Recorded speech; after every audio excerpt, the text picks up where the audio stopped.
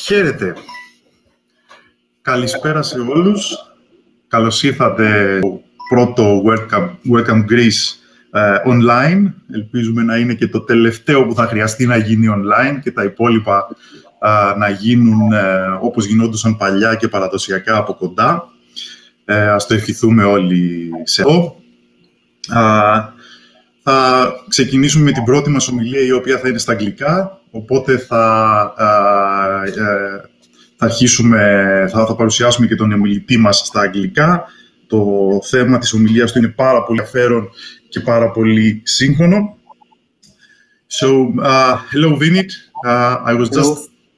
I was just wishing to everyone that the next WordCamp that we are going to find ourselves in will be a physical, will be an actual WordCamp where we all be together and discuss everything from close distance. Let's hope this will be we will be able to achieve that next year.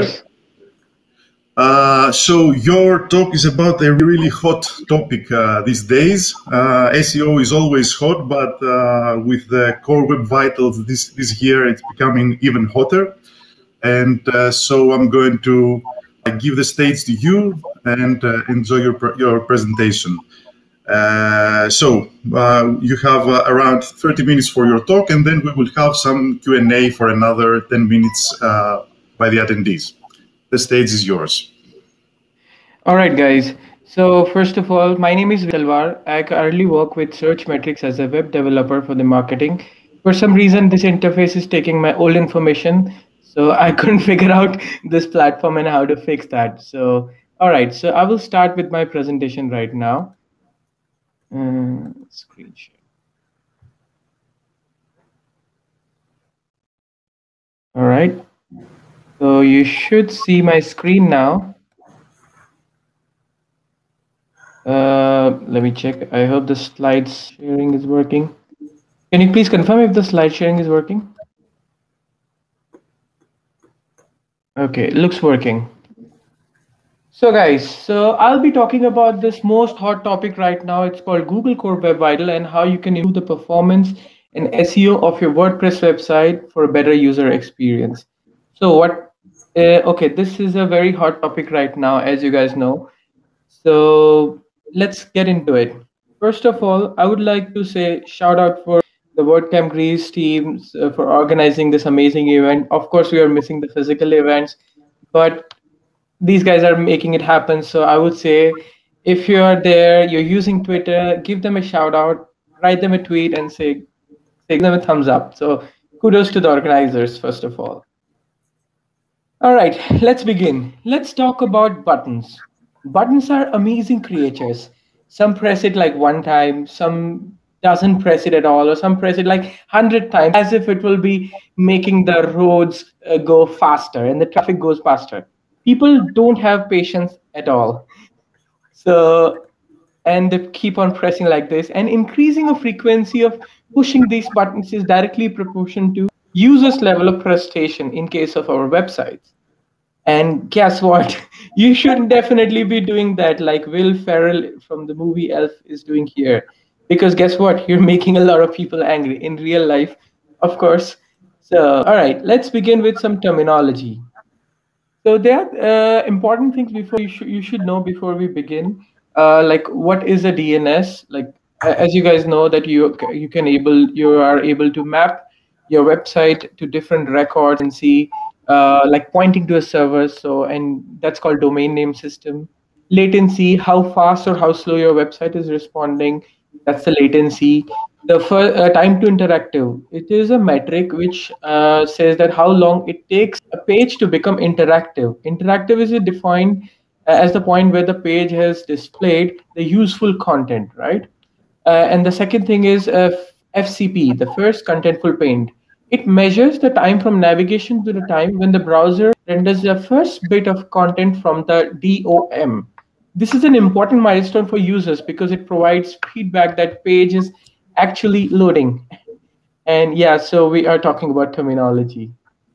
Guess what? Google loves experience. SEO is not a black magic. There are some aspects of SEO which are basically relevant and high quality content, content is accessible for search engines. There are some good SEO signals, and guess what? Google Core Web Vitals lies under this last category. And this is what in these tweets are being talked about. Like, okay, what is an example of bad user experience? An ad overlay, event promo overlay, and so on. Or not a lazy loaded website. It's just simple, adding loading equal to lazy. I'll be talking about it in the coming slides. Guess what? Google wants you to speed up. Core Web Vitals focus on three aspects: loading, interactivity, and stability. Loading means how quickly the page loads, and interactivity means how soon you interact with the page. And stability, it means how stable the page is as it is loading and as the user is interacting. So these are the three measures, which are mostly LCP, FID, and CLS. I'll be showing you in the next slide how they look like. And core web vital metrics are basically combined with other signals for search, which are also called as page experience ranking factors, which are HTTPS, safe browsing, mobile first, and no other intrusive interstitials. Core Web Vitals. So these are the three major factors. You can find more about it on the link also. You can test these three aspects also. So as I said, LCP is about measuring loading performance, and FDs measures interactivity, and the CLS measures layout stability to ensure user experience, whether it's a smooth and natural interactions. And there what causes the bad CLS, which is images with dimension or ads or iframes or multiple web fonts. I'll be showing about this in the further slides. All right, you can test about it, about the Google Core Web Vitals from various tools. We'll be also talking about it later. And you can see your Core Web Vitals report in your Google Search Console account. So a bad website performance has a measurable business impact. Every second the website is loading late, your customers are running away. And guess what? It's a reality. So if the website's bounce rate is load time, sorry, is 1 to 3 seconds, the probability of bounce increases 32%, and so on and so forth. It keeps on increasing. So this is a example. I'm quoting it from Google's page. So, okay. Let's say if a telemarketing guy calls you, right, and say that, sir, I want to talk about your credit cards. And you're like, you know what, it is interesting. And you keep on, blocking them. Like he's trying to sell his services, and you're blocking them. So basically, at the end, he will be irritated. He wants to finish his work, right? So basically, that's the same thing I want to talk about. A bad speed will have less downloads, less conversion, or less revenue and less sales. And speed is a ranking factors on search engines from now on, as the Google Core Web Vitals is coming.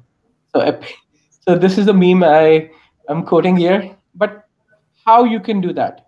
What do you need? So there are certain things which you should know. First thing is, of course, switch to PHP 7. There is no doubt about that. WordPress only executes 25 MB of CPU instructions on a PHP 7 runtime compared to 100 MB to do the same on older PHP versions. Sure, PHP 7 is no-brainer. Now PHP 8 is also there, but again, you have to check whether your website is compatible with that or not. Next thing, MariaDB. As the statistics says that MariaDB is performing better than MySQL. It's a fork of MySQL, but it's faster. I would definitely recommend going for MariaDB to host your WordPress website. You can, in WordPress VVV, which is a WordPress varying vagrants. It's a virtual box, you can say, based on Vagrant, used by WordPress core community. They have replaced MySQL with MariaDB way back, so they are also supporting it. Other than that, what you should take care of, website hosting. And guess what? No free hosting at all. What do you mean you're a true blogger? That means you think you're on a free host. Definitely never, never, never, no free hosting. There are multiple type of hostings, shared, dedicated, or cloud. And I would definitely recommend you to go cloud. Host on cloud and use the power of cloud and scale when you want. Guess what? This is definitely not cloud computing. Okay, what else? So DNS, you should have a better DNS provider. So switch to a better DNS. Every query counts. And maybe you could switch to Route 53 by Amazon. That's faster. That's my recommendation, of course. I could tell you a DNS joke, but it might take you 24 hours to get it. So yeah. So how you can test how good your or bad your website is doing. So there are certain tools like tools.pingdom or Lighthouse Test or GT Metrics or Chrome Developer Tools, right? So you can check all the scores in these tests and figure out how's the situation. Of course, these tests are simulation, not a real number scenario, but it will give you an idea where you can improve it. Right? Okay, so let's proceed to the next slide. A website is done. No, a website is never done. You have to always keep on improving it in all the different aspects. Okay, so next aspect is images. You feel this? Yeah, that is the disappointment your user should never feel, right? This loading icon, it keeps the user frustrated. Okay, what about images? What you have to do? So there are certain things where you can improve it. Responsive images here are basically part of WordPress core, but you should serve the images that you actually needed, right? You can set the width based on pixel, or you can align it, or just look what is the user actually needs. You can lazy load the images. You can do responsive images loading. You can use lighter formats like SVG or WebP, right? You can based on right. Okay, you can adapt based on users' effective network type. For instance, if you're serving a video slider or GIF-based background for fast internet, serve a big image for smaller connections. So serve a background image, sorry, for a smaller internet connections. You can do optimization of images. You can compress the images. You can use images CDN. Lazy loading is definitely recommended. You can lazy load the off-screen images with JavaScript. You can use one of these libraries, or as simple as that, loading equal to lazy. And most of the browsers are now supporting it. Or you could have any library also as a feedback. But for now, nowadays, adding loading equal to lazy should be fine, in my opinion. All right, next slide is I tell you a load performance joke, but the image didn't finish loading. Your images will fail you if you do not optimize them. If you add a 1 MB image and if the user is on a slow internet connection, they are gonna go crazy. So what you could do, you could optimize images, you can do a script-based optimization, or use some tools like TinyPNG, Smush, Optimizilla, or you could take a look at this guideline, images.guide. You should compress all the thing. And guess what? WebP is the new black. As I said, serve images in the next generation formats. Okay, what else? Images CDN. You could make use of images CDN like S3 Front or DigitalOcean Spaces, Jetpack Photon, Akamai CDN, Fastly, and you could do an integration with these plugins, W3 Total Cache or Offload S3. I'm not sure if you're aware about how the CDN works, but the concept is pretty simple. There are concepts like edge locations, like across the world. When you request an image, at first it goes to the server and goes to a nearby location near you, right? Let's say you're based somewhere in East Europe, right? Whatever is the nearest edge locations, it would cache there. And next time you or your user makes a request, they will get it from the nearest location. So it's a bigger concept. I would recommend to take a look at some tutorials. But yeah, it's a pretty easy stuff that you could do. Integrate SCN. Fonts. Are you loading multiple fonts? Of course. No, that's not a good idea. But even if you have to use multiple fonts, you should use font swapping. Font swapping is a good practice, basically. By default, if a font is not loaded, browser will hide text for up to 3 seconds. And Edge, Chrome, and Firefox, and infinity type for Safari. And that's basically not ideal. The declaration of basically the easy fix is simple. You could do font display equal to swap on display equal to swap. And you should avoid multiple or costly round trips to any origin. Okay, caching. You don't use caching at all. Tell me about how fast your website is. Yeah, I'm not making the guy, but you got it. What type of caching you could use for your website? There are multiple type of caching like page cache, browser cache, object database, or transient cache you could use. You could use some server side caching also, which would help you improve your site. Okay, then you could use plugins like W3 Total Cache or WP Super Cache. Now let's talk about the next topic, which is transient caching.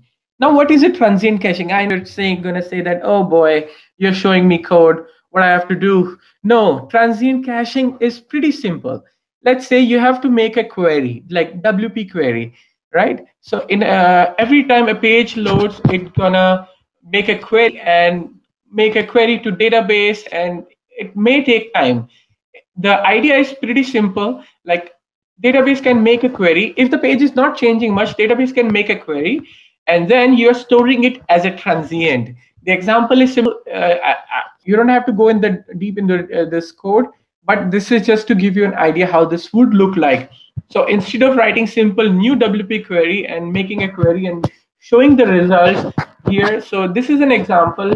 What you see here is to retrieve the featured post. So here what I'm doing is I'm setting up a get transient call here and checking if the transient already exists. If it isn't, it will create one. And then the set transient will set the transient if the transient is created and store it for 12 hours. So after every 12 hours, it will check if the new featured post is available. I would definitely recommend to take a look at that. I was able to make a website 300 times percent faster by just using transient caching because it was making a lot of queries. All right, next topic. So before Corona times, remember we used to go to office a lot, right? After lunch, one day I found myself needing to go to toilet following by lunch. And out of 5 cubicles, first 4 were occupied. So I thought, okay, one empty cubicle could be enough. But guess what? Uh, guess what? From my previous experience, I knew mobile connectivity and office will Wi-Fi only extends for the first 4 cubicles. And I thought for a moment and decided, no, this is not acceptable. And I returned to my desk, waited until later, despite being in discomfort. That day, I realized that as a human being, I require an internet connection to take a dump. This is a problem worth solving. I was very disappointed that day, and guess what? I had only one option left to play with dinosaur. You must have seen this GIF. This is a very famous offline GIF. I mean, when the internet connection isn't there, Chrome will show you this, and you can pass on your time by playing this. So we all have played a lot of these. And guess what? Reliability never means showing this dinosaur. Your website should be reliable for your user. Next concept here is Li-Fi, right? Offline is okay, but at least it's honest. Can I fetch this? No. Can I go there? No. Can I do this? No. You must have seen all these images, right? This icon, little icon. You are very frustrated. Like you're trying to load the page isn't loaded. It is the really bad scenario. This is worse than a slow connection.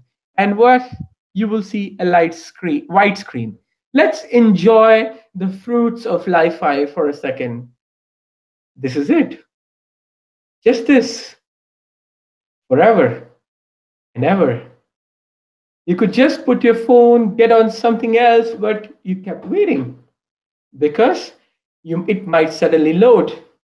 Maybe in next 5 seconds. No, you shouldn't give up now. But in your heart, you know that once after you give up, it will work. Only if you have waited, so you wait and wait. And guess what? This is what Li-Fi is in a nutshell. What is the solution for it? Guess what? Go offline. Yes, that's right.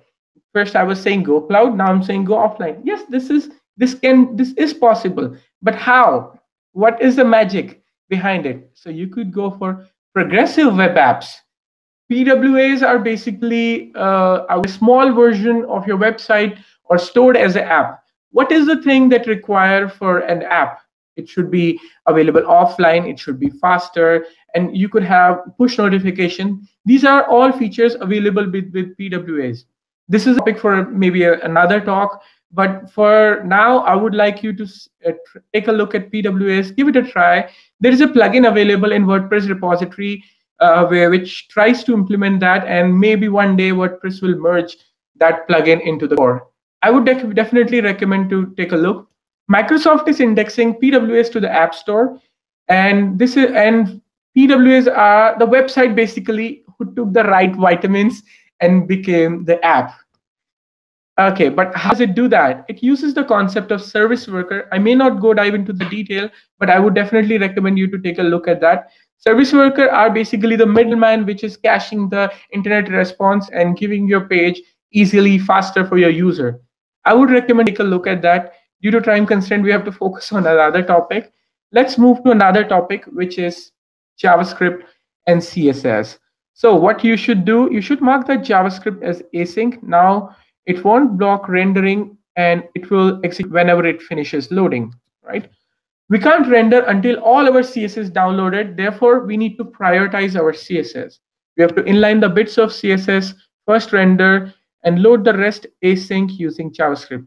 In case of reading data from APIs, use chunked encoding or multiple data frames if you're using HTTP2. Next thing, critical CSS. You could use tools like this to load the critical CSS first.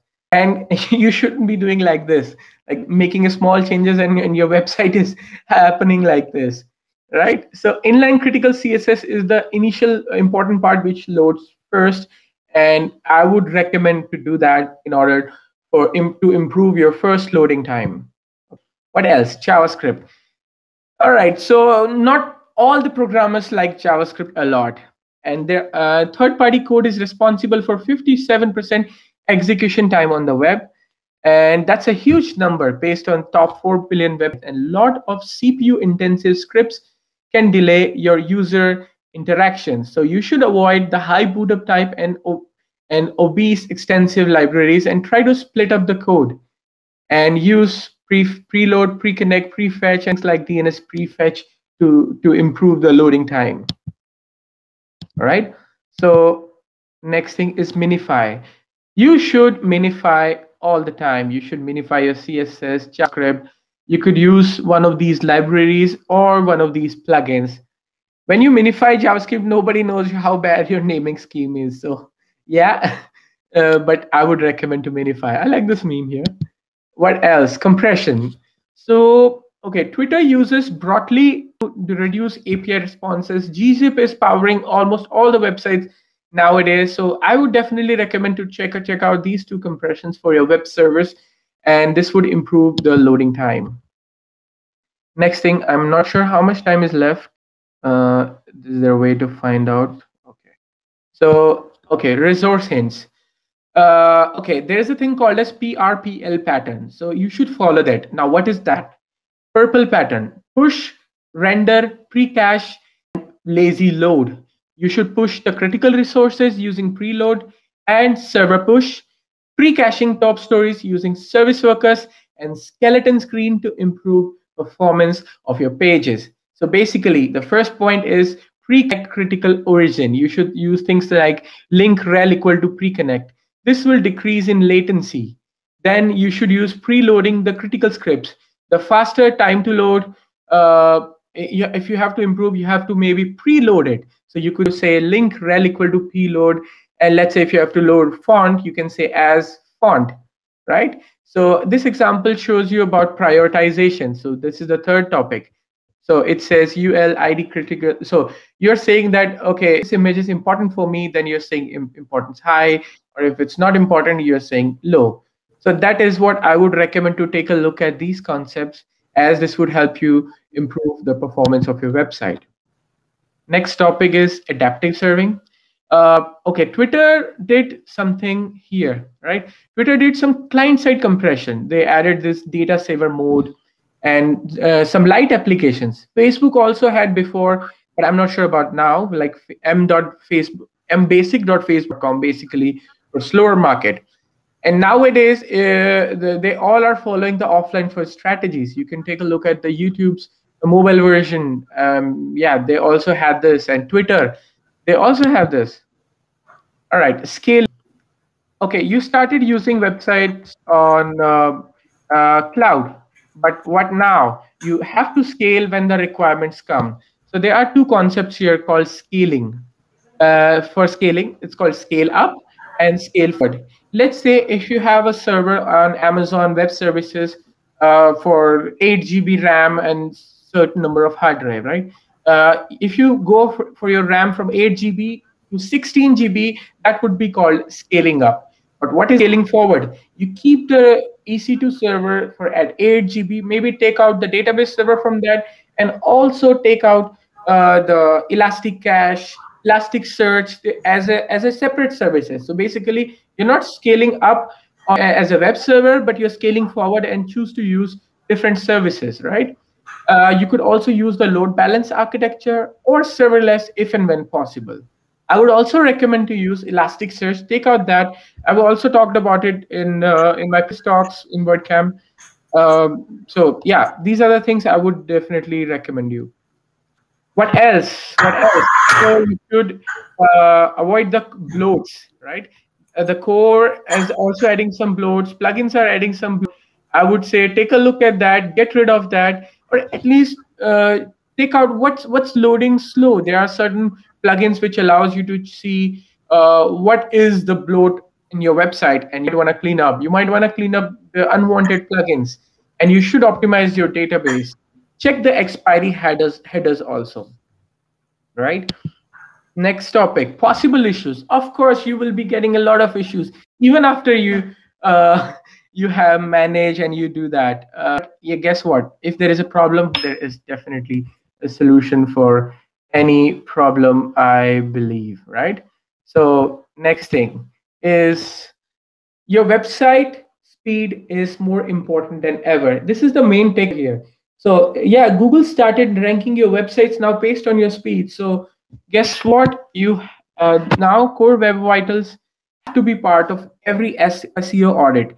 And if you take the Core Web Vitals concept seriously and start working on improving the website speed, Google will also reward you. Thank you for your attention. I am open for any questions. And thank you. These are my details.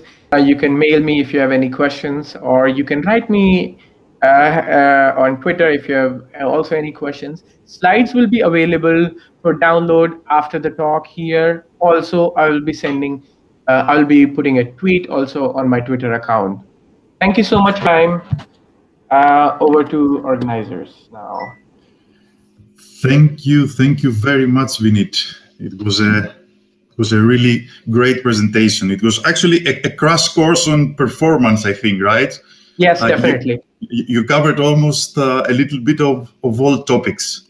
That was the actual idea, basically. Great. So let's see if we have any questions from our attendees. You can raise your hands, people, and I will give you the stage to express your question to our speaker, or you can use the Q&A to ask a question there. I know this is our first talk, and the very first talk that we have ever used AirMeet in the past. So everybody is trying to get acquainted to the platform and in the idea of doing things online. So I see that there is a question in our Q&A to begin with. A friend, Harisis, is asking, is WebP or JPEG better? Can you answer that in a general way? I would say you should go for WebP right now, because Google is rewarding you if you're using better images, of course. And it's one of the recommendations. If you take a look at the Lighthouse test, in the Lighthouse test, Google is also saying use WebP possible. And in JPEG, they are also recommending JPEG 3000, if I'm not wrong. You should take a look at the Lighthouse result. You could use one of these. I would say if Lighthouse is not showing a problem with your image, that means your image is good to go. Nothing to change, no change required. Mm-hmm. Great, thank you. Do you find that Lighthouse is sometimes very much into small details. I mean, it's saying you can improve your image 2% and by 3%. And I mean, how crazy can we get? This is actually crazy, you know. My personal experience says that all the compression algorithms are like full of a lot of craziness, in my opinion. So, for example, it says 2%, 3%. In my experience, what I have seen, it points out PNG a lot. Like if it's a PNG image, they're like, nah, you can do something better. But I tried things like tiny PNG and all. PNG gave me good results, but of course, it's not perfect. So that's the thing. It cannot, Google will never be satisfied with whatever you do, and no website is perfect. But yeah, you shouldn't definitely be using a 1 MB image. That is my, you should set up a rule. I mean, in our company, I've set up a rule. Okay, nobody should upload more image size, let's say more than 100 KB or 150 KB. If it's really, really not possible, then think about it. Maybe you could scale down your website. You don't have to upload a 4000 by 4000 image. If the container or div container is 200 by 200, maybe you upload a double the size for Retina, like 400, 400. That should be enough. If you scale down, crop the image, compress it, should be good to go. Great, thanks. That would be my advice. A couple more questions. The next one is about CDNs. Vangelis is asking if website visitors and web server are in the same location, the same geographical location. Do you need a CDN? It's a tricky one, but answer is yes. Why, I would say? Because think about, okay, maybe I will try to do it with my hands, or I can show my image. It's possible. But imagine, let's say, if your users are in Greece and your website also hosted in Greece, maybe there is not much needed, but at least if you have chances of improving by 1%, I would say you should go for it. Why? Because if you improve, even if this will give you 1% of boost, you decrease your bounce rate. That means more user, more conversion, as always.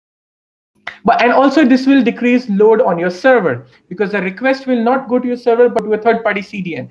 That means less loaded server can handle more traffic. I hope I was able to answer your question. Great, thank you. Our next question by Marius is, how do you deal with full width image with 4K desktop monitors? We don't only have mobile small screens, we have huge, large 4K monitors now, right? Okay, so I think I talked about it in one of my slides here before. You can you can also do things like load these images only on the mobile and rest keep the desktop different. There is also a possibility, I don't remember now, but I did it one time before, that this div container is loading different image for mobile and different image for desktop. Maybe this could be a workaround, but ideally I don't have a perfect solution for that at this moment. Okay, we can't have it all at the same time, but thank you. Another question by Kostas. Okay, third-party scripts. I mean, Google AdSense scripts. They show up as blocking. What can we do to avoid that? Okay, so right now I found a nice solution for that. As you guys know, the GDPR is more important in Europe now. And in order to follow the GDPR, you have to take the consent of the users. There are certain plugins coming up right now which allows you to block those scripts until the user consent. I know it's a separate topic, GDPR. So if you have those plugins, for example, I have personally used OneTrust. What OneTrust does is it allows you to set up script blocking within your GTM. You can block the scripts, won't load, and when this website is loading, and until the user consented. That means Google thinks that, okay, there is no script at all on your website. I know it's not an ideal solution, but in case of we living in Europe, this will work, and it solves two purposes. One, performance, second, GDPR. Okay, thank you very, very much, Vineet. It was a great presentation and a great Q&A. I would like to ask you to be available at one of our speakers' booths in Lounge. So for a little more after your presentation, everybody could meet you there and ask for any more questions that they might have. Normally, I would ask for a big round of applause in a physical event, but let's go with a big round of reactions with hearts and smileys for Vineet. This made my day. Yeah, and let's imagine how it would be in real life. So the next talk will start in 5 minutes. So we'll have to end this session right now, and we will talk with everybody in a little while. Bye bye, everyone. Bye bye. Thank you everyone for the amazing reactions.